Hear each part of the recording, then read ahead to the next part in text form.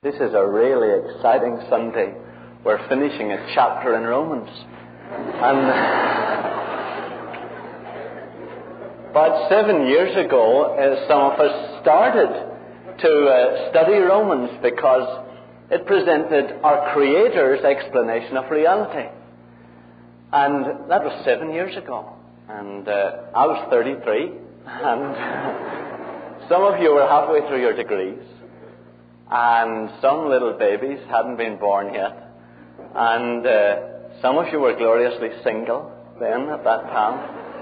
And old LBJ was barbecuing on the White House lawn. And the bishops in Rome were hacking things out to try to catch up with Pope Paul, really. Or Pope John at that time. And really, at that time too, my wife was saying, well, at the rate you've gone through the first few verses, you're going to be 44 when we finish. And all wives overestimate the speed at which their husbands will do a job, and I'm going to be 50. But, it's just been good, loved ones, to live our lives against the backdrop of God's Word in that way. It's been good to have, especially in this campus situation where we all felt the sheer transience of life. It was just good for many of us to settle down into something that transcended changing things. And it kind of gives you the feeling that there is an unchanging set of values that remain while everything else about you switches and fades.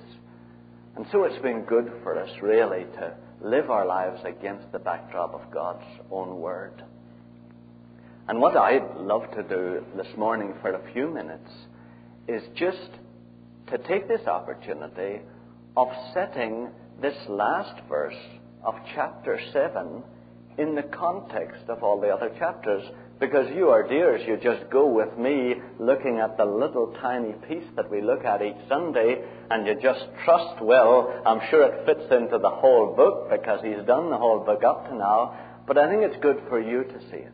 It's good for you to see the pattern of the whole book. And so just for a few minutes, loved ones, will you open your Bible at Romans 1?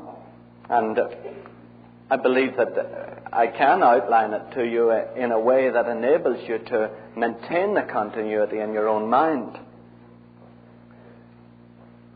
God started off by saying through Paul that all of us know there's a God. And there's no reason why we should doubt that. There's just no reason at all. Now he says that in Romans 1 and verse 19. For what can be known about God is plain to them, because God has shown it to them. Ever since the creation of the world, His invisible nature, namely His eternal power and deity, has been clearly perceived in the things that have been made. So they are without excuse. And then God showed us that despite that fact, the clear evidence for His existence, we did not recognize Him. And in verse 21, although they knew God, they did not honor Him as God or give thanks to Him. But they became futile in their thinking, and their senseless minds were darkened. Claiming to be wise, they became fools. And faced with us like that, God had to withdraw the supernatural power of His Holy Spirit from us in order to prevent us spreading our chaos throughout the universe. And so that's what He did. And as soon as He withdrew the Holy Spirit from us, we began to try to establish our own recognition.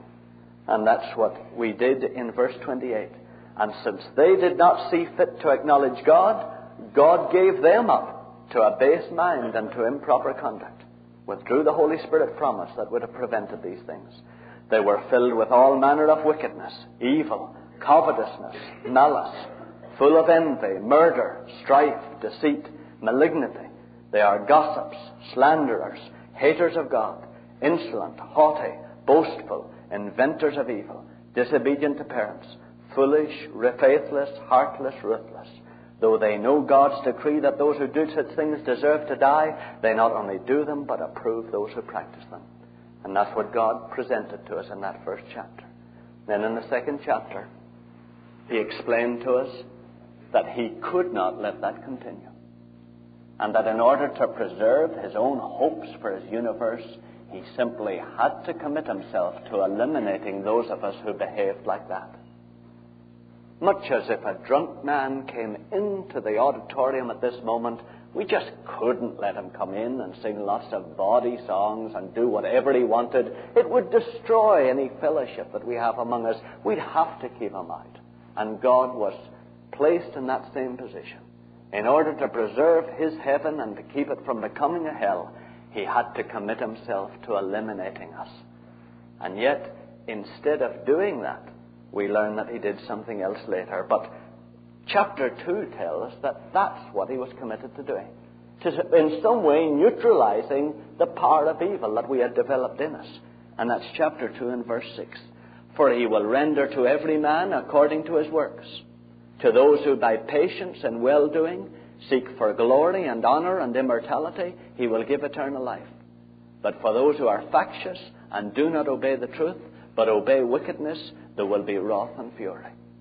And that was God's stance at that point. The last time He was faced with that, you remember, He flooded the place out with a flood. It was all He could do. Eliminate the lot of us and start again. Now, chapter 3, God explains that instead of doing that, instead of eliminating us all by a flood or some other catastrophe as in the days of Noah, He regarded us as dying with His Son Jesus. And as far as He was concerned, to satisfy His own justice that demanded the death of criminal rebels, He regarded us as having died in Jesus. And that's the explanation in chapter 3 of verse 25. Christ Jesus, whom God put forward as an expiation by His blood to be received by faith. This was to show God's righteousness, because in His divine forbearance He had passed over former sins. In other words, He allowed us to continue to stay alive in spite of the fact of our sins. And so it was very easy for us to say, He doesn't care about sin.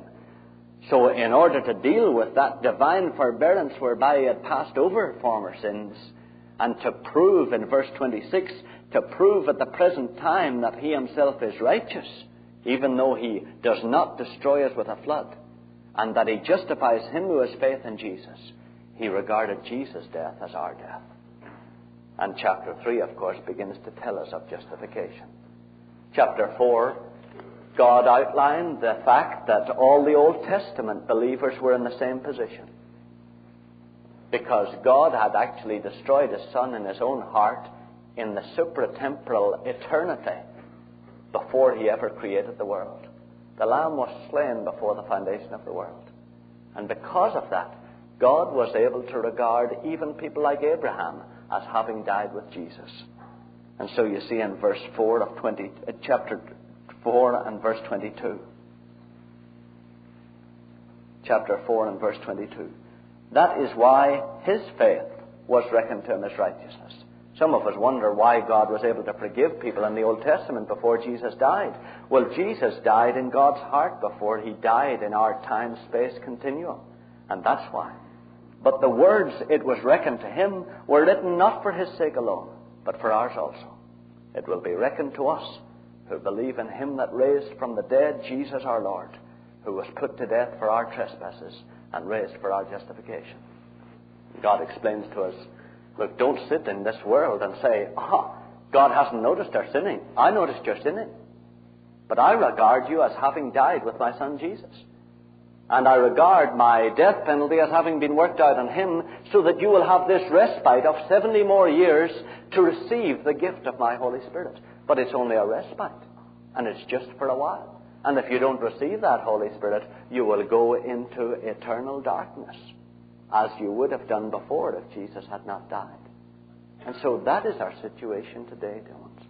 And this is really what God says in verse 1 and 2 of chapter 5. Therefore, since we are justified by faith, we have peace with God through our Lord Jesus Christ. We don't need to worry about God coming and destroying us before our time is up. Through him we have obtained access to this grace in which we stand. It's through Jesus' death that we have obtained the right and the opportunity to receive the Holy Spirit from God. Through him we have obtained access to this grace in which we stand. And we rejoice in our hope of sharing the glory of God. And of course, God dealt with the whole attitude that we subtle human beings take up. The attitude whereby we say, well, now we're not under the death penalty. We can do what we like. And of course, Paul points out that's stupid. Do you say, now we can throw away all the opportunity to receive God's Holy Spirit now that he doesn't condemn us to death? He says, no, that's not true. Because God regards you as having died in Jesus because you did actually die in Jesus. And that's what he explains in chapter 6. What shall we say then? Are we to continue in sin that grace may abound? By no means. How can we who died to sin still live in it? Do you not know that all of us who have been baptized into Christ Jesus were baptized into his death? We were buried therefore with him by baptism into death, so that as Christ was raised from the dead by the glory of the Father, we too might walk in newness of life. Not as we used to walk, but walk new. And that's what we've been dealing with the past 2 years. This whole business of walking in newness of life and being delivered from living for ourselves. And we've shared that many of us, even after we were born of God or became Christians, found great trouble with stirrings inside us that we could not control. Stirrings of anger and of jealousy and of envy and of unclean thoughts. And we've been dealing with this truth that God not only regarded Jesus' death as ours in a kind of metaphorical sense, but he did actually put us into Jesus and destroy us there, and destroy that old self that surges up inside us. And that's what we can be freed from, that old self. What is that old self? And loved ones, what we've discovered is it's an absolutely perverted direction that has developed in our own personalities. It's an absolutely perverted direction in our own personalities. It's a reversal of the way our personalities were meant to work. And Jesus died so that we could be delivered from that. We often think, oh no, Jesus died so that God could forgive us. Loved ones, 1 John 1 and 9 says, if we confess our sins, he is faithful and just to forgive us our sins and to cleanse us from all unrighteousness. And Jesus died so that we could be freed from this old self and from this sin inside us that makes us want to rebel against God and hate those whom we ought to love. And that was the purpose of Jesus' death. Now the old self always wriggles inside us and tries to get out of the truth if it can. And if your old self is like mine used to be, then you'll be doing the same. And you'll have looked at Romans chapter 7. And you'll have seen that there God points out, now if you're freed from this old self, of course, your attitude to the law is entirely different.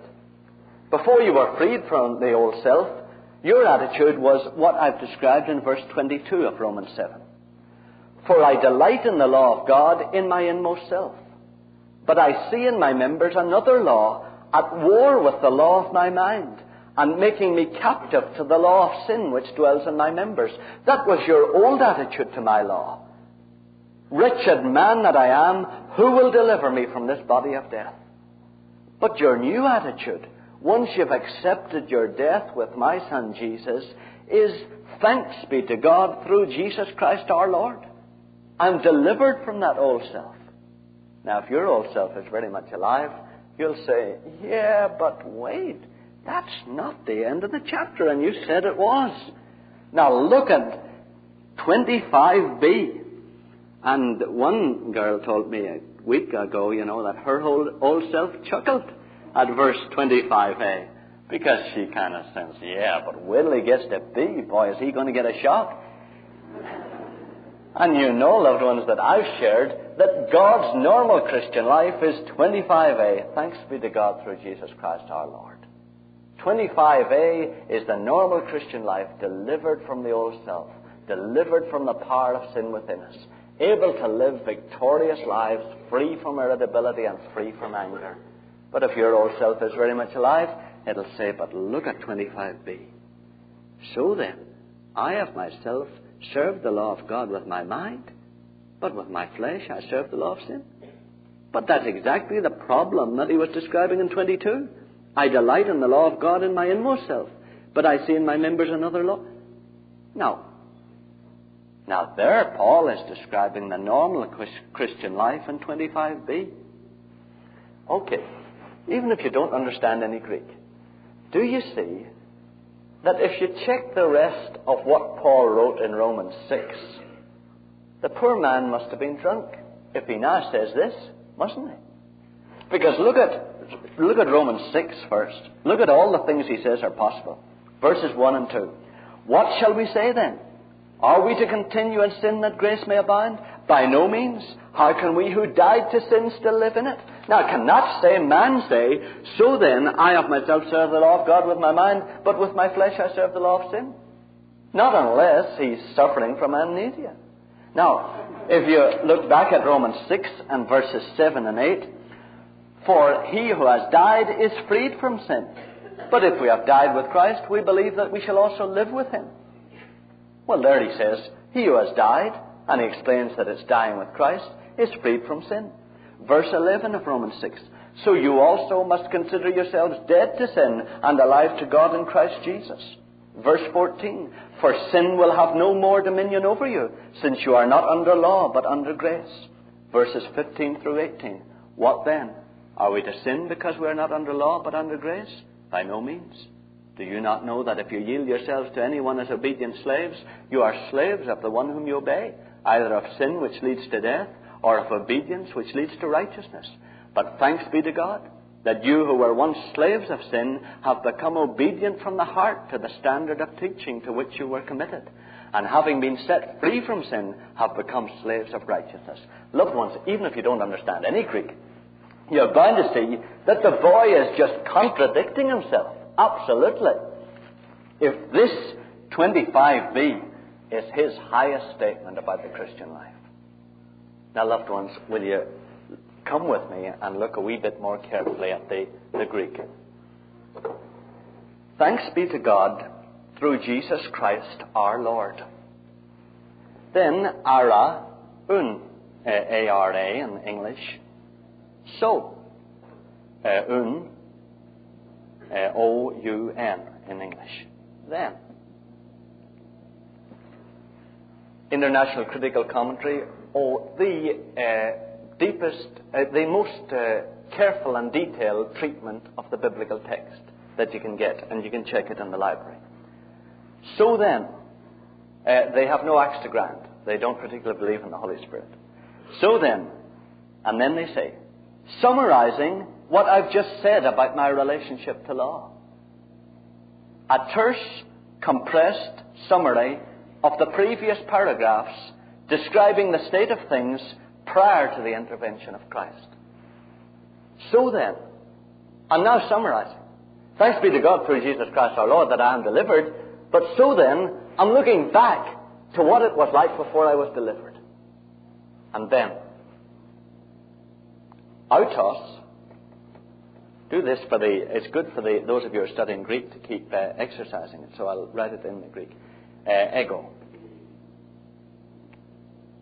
And you can guess what that is, just from EGO.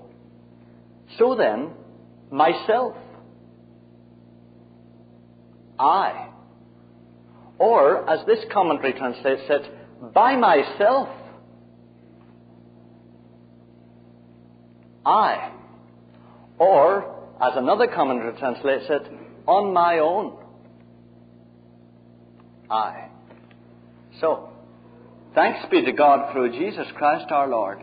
So then, summarizing what I've been describing to you was my problem before I was delivered, on my own, left to myself, by myself, I serve the law of God with my mind, but with my flesh I serve the law of sin.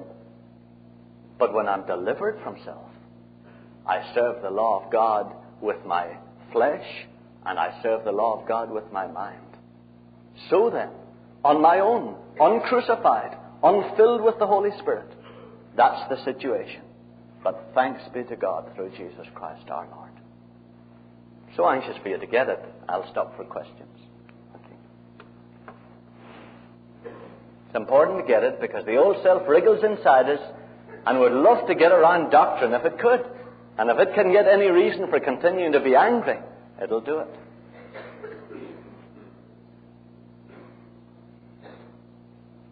Okay, let me go a wee bit further.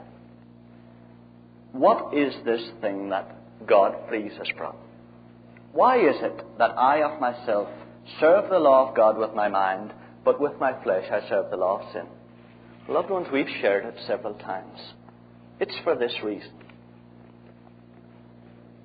God's plan was for our personalities to work like that.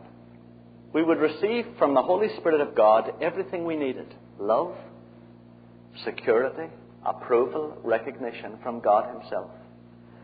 And that would pass out through our personalities to the rest of the world and fill the rest of the world with the same security and with the same love and the same approval. That was the way our personalities were to work. Instead of that, we began to operate them the other way. We ceased to look to God here for love and approval and recognition, and we began to look to others and to the world for those things. And because of that, our whole personality has begun to work in the wrong direction. That's why we experience things like irritability and anger that we cannot control. We can't control them because the whole I itself is wrong. The whole I is perverted. The whole personality is perverted. It's working inwards instead of outwards. And that's why we have this trouble with inward sin. What we have seen over the past 2 years is God solved this by crucifying that old self with Christ, so that we could be renewed and our whole personality could be turned in the right direction, and we could again be filled with the Holy Spirit and operate correctly. Let me give you an example. It was God's will that every man here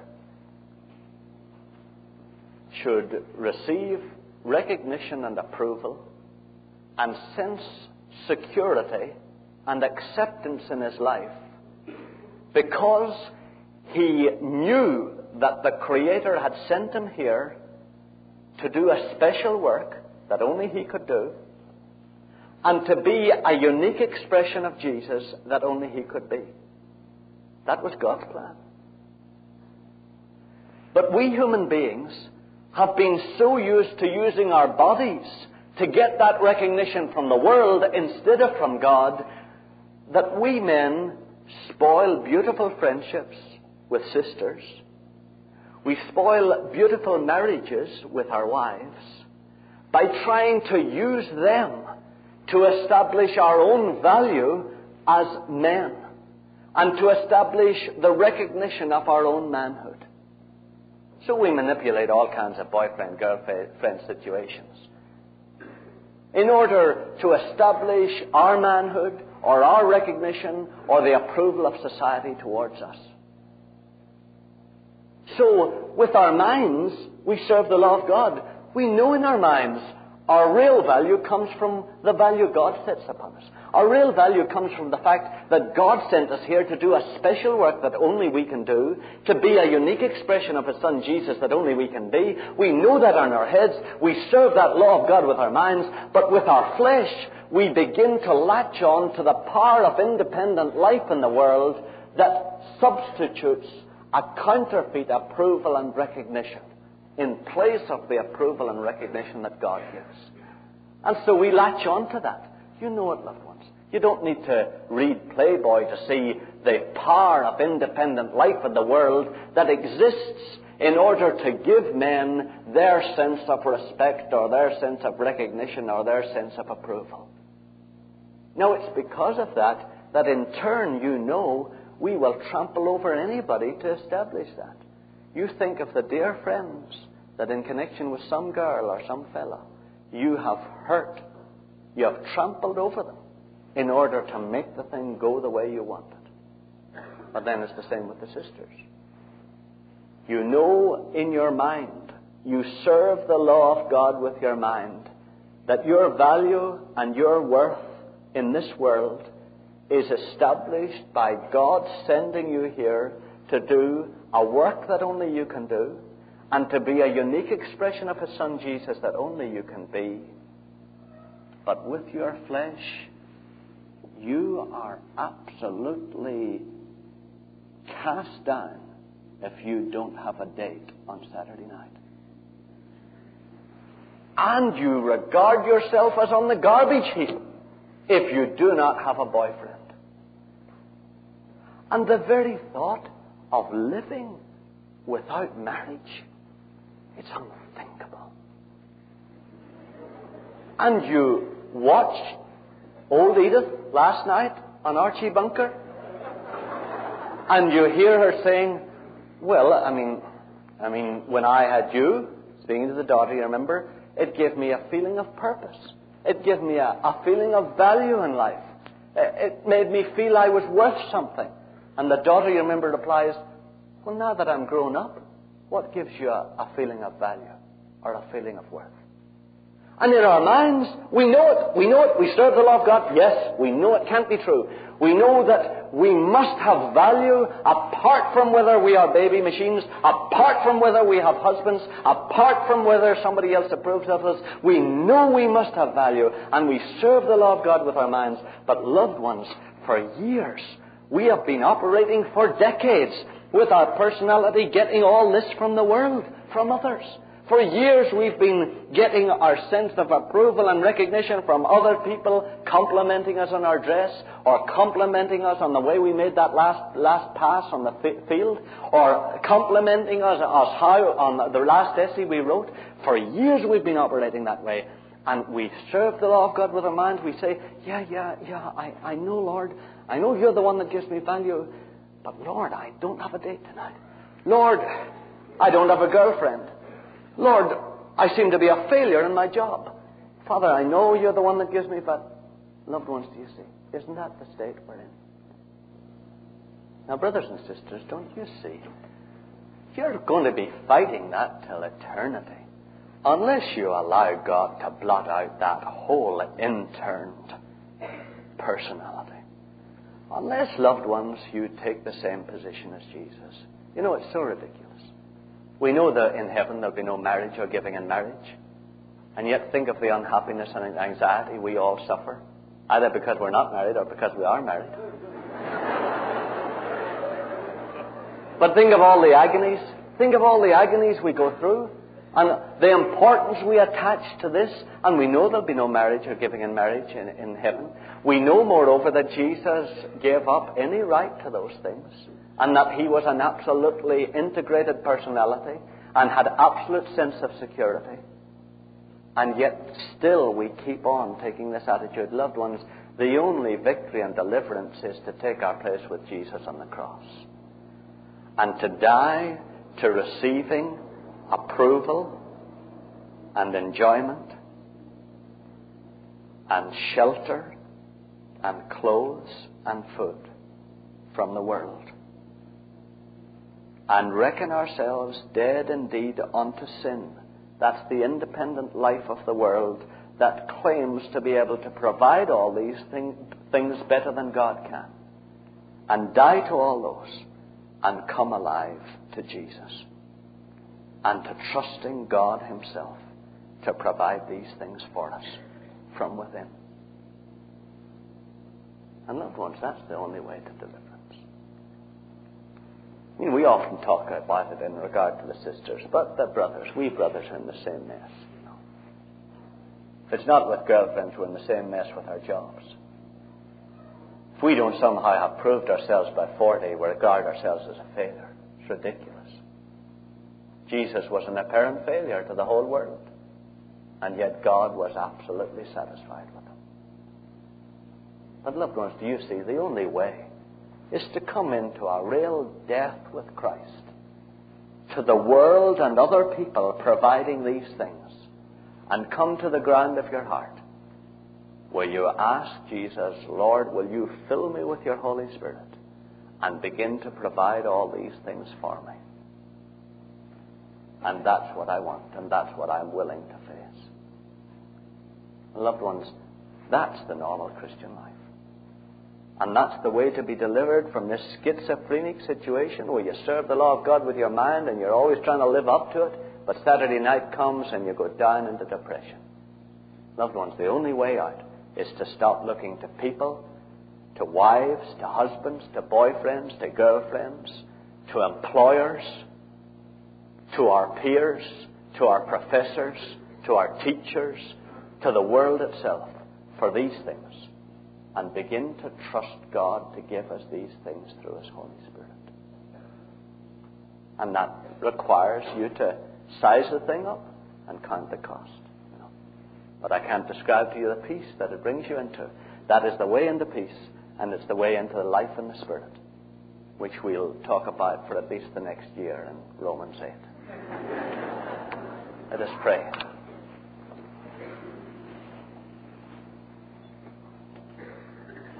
Dear Father, we see the thing pretty plainly, and Lord, we know this is your plan for us. And Father, we know that we can never come into deliverance unless we are really ready to trust you to give us what approval and what enjoyment and what food and clothes and shelter that we need.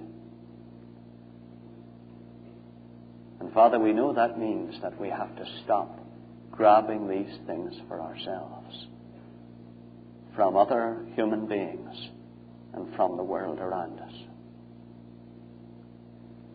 Father, we want to come into this death whereby we are crucified to the world with Jesus, and the world and other people are crucified to us.